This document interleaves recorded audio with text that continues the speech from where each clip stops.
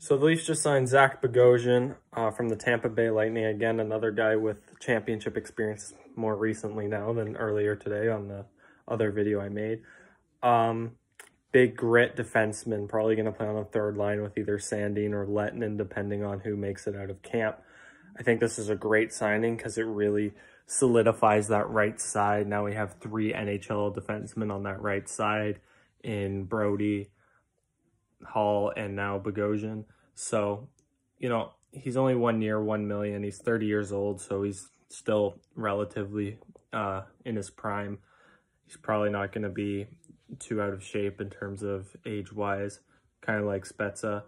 But, you know, I'm looking up, excited. I think that this makes the Johnsson trade look a little bit better. I am worried for some of the RFAs like Dermott. I think Dermott will be gone.